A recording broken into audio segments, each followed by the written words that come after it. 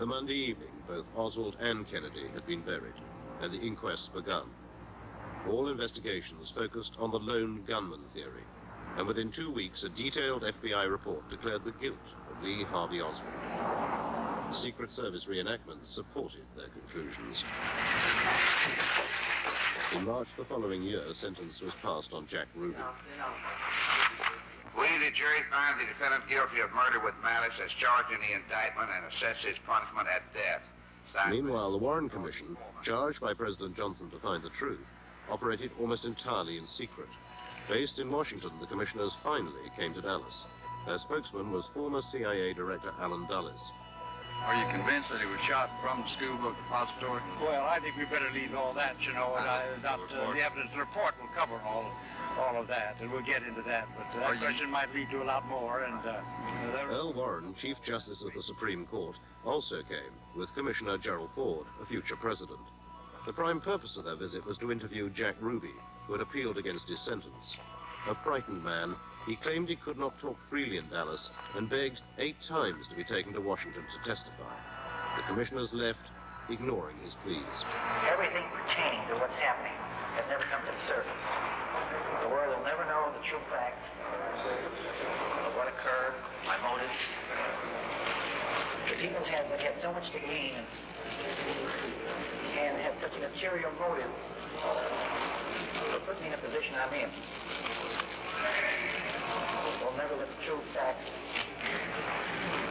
come aboard to the world. Now, these people are in very high positions, yeah? Yes.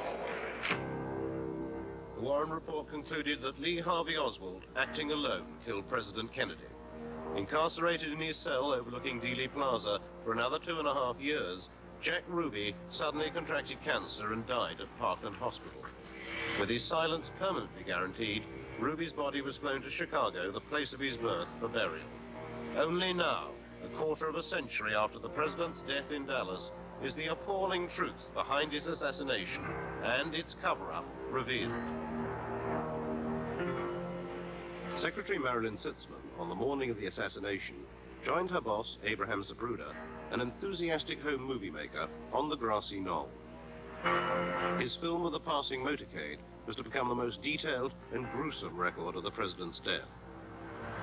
We were looking around to see where would be a good place to be, and he looked here and he said, well, just standing up here would be a good shot. But he said, I got vertigo and I can't stand up there by myself. Would you stand behind me and hold on to me? I said, sure, why not? So he gets up here, I get up behind him, and I'm holding on to him. And he started filming about, just before they came around the corner. And we're filming, they come around the corner and start coming down, and they're, you know, waving at everybody. And then we heard what to me sounded like 2 firecrackers. You know, it was starting to get a little confusing because you could see things happening in the car, and you didn't quite get what was happening until they got right here in front of us in the 3rd shot, hit Mr. Kennedy right in his head. We knew what happened. This harrowing footage, after examination by the FBI, was immediately purchased by the publishers Time Life and locked away from public scrutiny. Were it not for photo analyst Robert Groden, who gained access to the original and worked on it secretly, its real significance may have remained hidden forever. We had been told that the president had been shot from behind, from the Texas School Book Depository. If that had happened, he would have been thrown forward, the transfer of momentum of the bullet striking him in the rear of the head. But what we saw was the exact opposite. When he was struck, he was thrown to the rear and to the left, indicating a shot from the grassy knoll. The knowledge that we had been lied to scared me. Yeah, I felt if anybody knew what I knew, that I'd be in a great deal of danger. So I didn't tell anybody. I quietly worked on the film for years. The more evidence that I was able to develop in the film, for instance, the timing of the shots, when the first shot was fired, which was a lot earlier than the Warren Commission had told us, at a point when Oswald, had he been up in that window, could not have fired the shot, until the most frightening, horrifying physical aspects, the nature of the wounds to the president's head, which are visible in some frames after the headshot, much clearer than anything the public has ever been allowed to see. Living with that became a horror. Trying to keep that, afraid of being discovered that I knew that, that's what frightened me the most. The Warren Commission ignored the film evidence of a shot from the front. They were also selective in their choice of eyewitness testimony. 2 members of the Willis family told them of hearing shots fired from behind the president's car. However, other vital evidence they tried to offer went unrecorded. The implication was persuading, yes, ma'am, because all they wanted to know was 3 shots that probably came from the depository building, which I never have doubted. That's about all they wanted. They about all got into the warrant commission, really, that I heard 3 loud shots from the Texas depository. The headshot seemed to come from the right front. It seemed to strike him here, and his head went back, and all of the brain matter went out the back of the head. It was like a red halo, a red circle with bright matter in the middle of it. It just went like that. It was a terrible time. You cannot imagine seeing this. You knew it happened, but you didn't want to believe it. The particular headshot must have come from another direction besides behind him, because the back of his head blew off, and it doesn't make sense to be hit from the rear and still have your face intact. So he must have been hit from another position, you know, possibly, you know, in the front or over to the side. I really don't know where. But the back of his head blew off. So I am very dead certain at least 1 shot, include the one that took the president's skull off, had to come from the right front. And I'll stand by that to my death, over my mother's grave.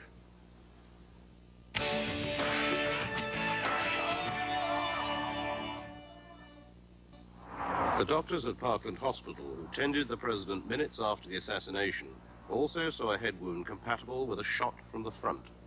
I could see that he had a large, about 7-centimeter opening in the right occipital-parietal area. A considerable portion of the brain was missing there, and the occipital cortex, the back portion of the brain, was lying down near the opening of the wound, and blood was trickling out. Almost a fifth, or perhaps even a quarter, of the right back part of the head in this area here had been blasted out, along with probably most of the brain tissue in that area. The president's body was flown in Air Force One directly from Dallas to Washington. Accompanied by Jackie Kennedy, the ornamental bronze casket was unloaded at Andrews Air Force Base, apparently to be driven straight to the Naval Medical Center at Bethesda for the official autopsy. It was here that Commanders Humes and Boswell, with Colonel Fink, were making their preparations for the autopsy of the century. Assisting them was medical technician Paul O'Connor. The morgue door burst open and 6 or 7 men came carrying this casket in and set it on the floor next to the table, autopsy table.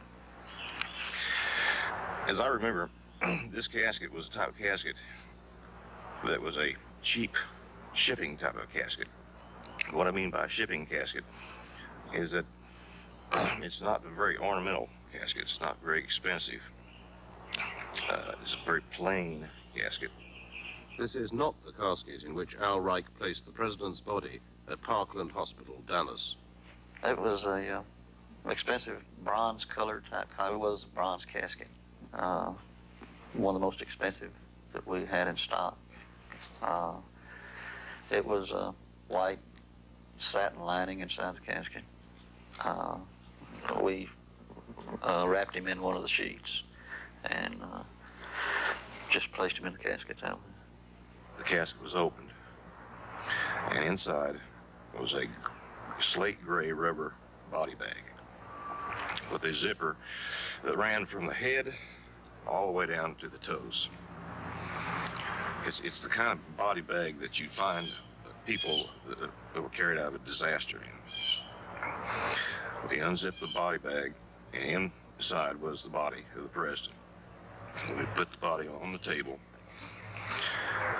He was nude, no clothes on, but he had a white sheet, bloody white sheet wrapped around his face and his head. So between Parkland Hospital in Dallas and the autopsy in Washington, the president's body had mysteriously been placed in another casket and also wrapped differently. Since the autopsy, there has also been a major discrepancy in the description of the president's fatal head wound. It would be a jagged wound that involved the half of the right side of the back of the head. My initial impression was that it probably was an exit wound, so it was a very large wound. This is not what the official autopsy photographs show.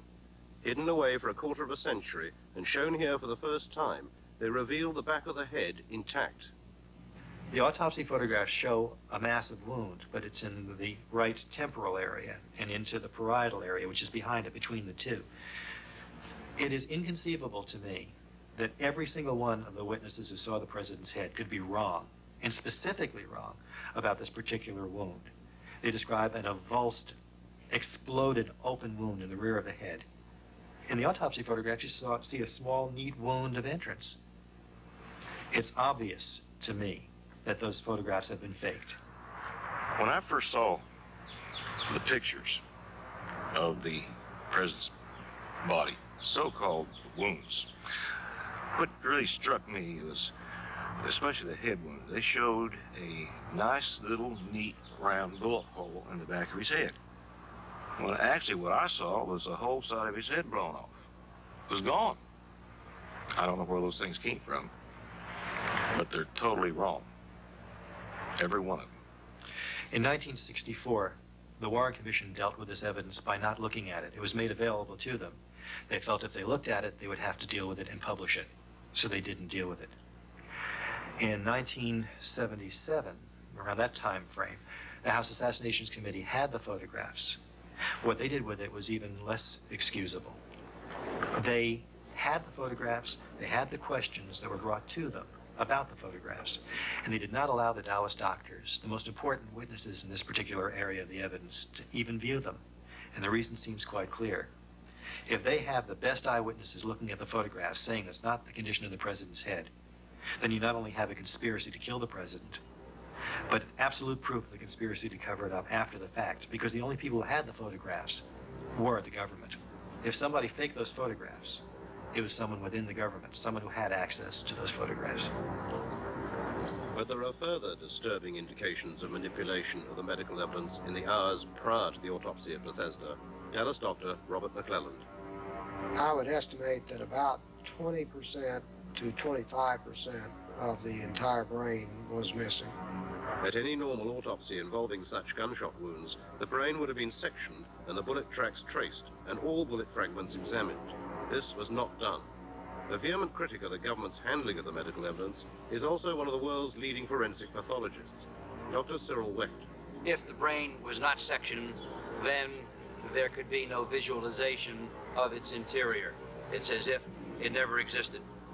I am very, very suspicious, and I do think that it could have been the height of a sinister conspiratorial activity in the post-assassination cover-up in this case to make sure that the brain was not examined in order to be able to disprove, or at least to be able to withhold the attempts by other people, me and other critics, to prove that there was a second gunman firing from the right side.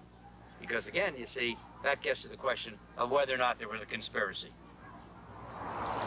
Another long-standing critic of the official version of events has pursued the truth through the Freedom of Information Act, acquiring valuable documents which he believes prove a cover-up at the highest level.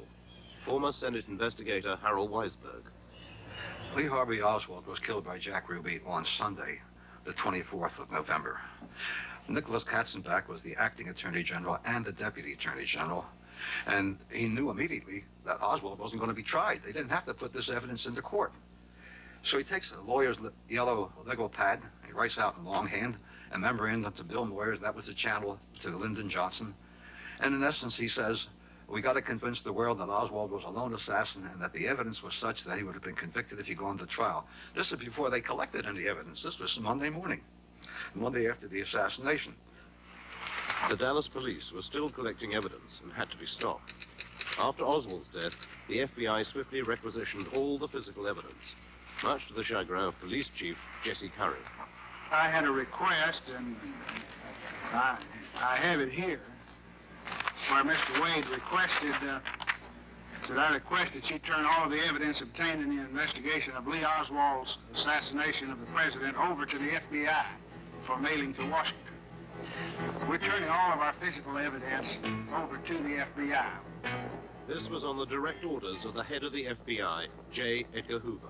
Here you have the greatest police agency in the world. They're supposed to keep the president alive. He's killed in broad daylight on the streets of a modern American city. How can Hoover possibly admit that he couldn't know about this and he couldn't prevent it? There was only one way, by having a nut who was all alone do it. There was nobody to squeal on. So, from the beginning, J. Edgar Hoover had an instant vision. Oswald was a lone nut assassin, and that's all that anybody ever considered, anybody in official position. You can say, let me try and understand what the government did, how it worked this way. And you can understand that maybe for a couple of days, they didn't want the truth to come out because they didn't know what was going to happen. They didn't want to frighten people. They wanted to preserve domestic tranquility. Was it going to be an attack on Lyndon Johnson or the Secretary of State? Was it going to be an invasion from abroad? Was this the beginning of a revolution? Those kind of things have to enter the thoughts of the people in authority in Washington. After a couple of days, when everybody knew this wasn't happening, then there's no excuse for the lie. The lie was that Oswald, a poor shot, fired his 3 bullets from the 6th floor window of the book depository in under 7 seconds.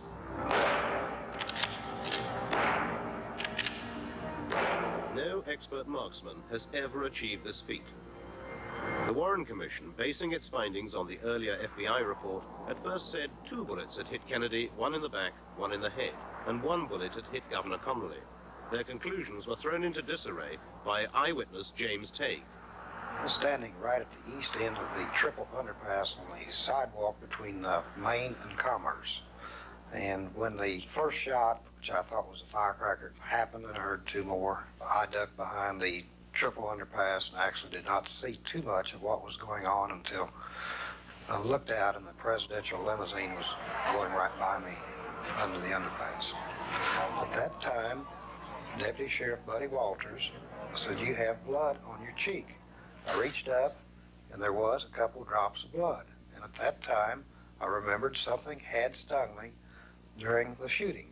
He says, "Where were you standing?" We walked back, and from about 40 feet away, we noticed a mark on the curb, a very fresh mark.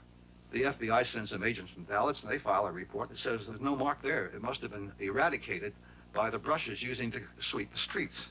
You know, there'd be no streets left in the world if that happened, but it was accepted. But this wasn't even the street, it was on the curbstone. So, of course, they couldn't get away with that. So the commission got after the FBI, and they sent Lyndall Shaneyfelt, a photographic expert, down. And accompanied by Robert Gemberling, who was the case agent in Dallas on the assassination, they got the pictures, they spoke to the photographers, they went exactly to where a point was, and there it was. Except that it was a little bit different. Instead of a hole, you can see the difference in color, you can see the difference in texture. And I know because I've examined it at the archives. It's darker and smoother. Instead of a bullet hole or a nick made by a bullet, you've got it all smoothed over in darker color. So they dig it up, they take it back to Washington, they go through this incredible charade of making a scraping samples off and making a spectrographic analysis of what they know is not the evidence. They don't give a damn about the fact that underneath it is something that could have been a consequence if it hadn't been covered over. They have no questions about why would somebody want to hide this when the president is killed. And then they destroyed the spectrographic plate when I asked for it. At least they say they did. And the court said they'd produce it. They said it doesn't exist. And the explanation? Not under oath, understand. Just a possible explanation. They must have done it to save space. A 32nd of an inch in the world's largest collection of files, which the FBI has. They're saving space with 1/32 of an inch. But they get away with this in court. They did not want a missed shot. It would not fit. And my testimony would prove that there was one missed shot that went over the limousine and hit the curb beside where I was standing. It did change the outcome of the Warren report. So late in the day, the commission were left with only 2 bullets to cause all the wounds to both Kennedy and Connolly. And one of those bullets had to have injured both men. To explain this, Arlen Specter, a counselor to the commission, created the single bullet theory, known to critics as the magic bullet. The infamous magic bullet. We have that bullet exiting from President Kennedy's neck, moving forward and leftward and downward. It now stops in midair it turns to the right, it comes back a full 18 inches, stops again, and then slams into John Conley's back. It continues downward, and it goes through his wrist, and somehow they get that right wrist over to the left thigh. If you look at the Zapruder film, you'll see in the individual frames that John Conley's right wrist is not near John Conley's left thigh. The significance of this, the importance, cannot be exaggerated. It is impossible to overstate it. Why? Because the single bullet theory is the sine qua non of the Warren Commission report. It's not a matter of how much weight and credibility do you give to it. It's a matter of whether or not you have a single bullet theory that permits you to conclude that there was only one person firing, whether it was Oswald or anybody else in the world. If you don't have a single bullet theory, then you cannot have a sole assassin.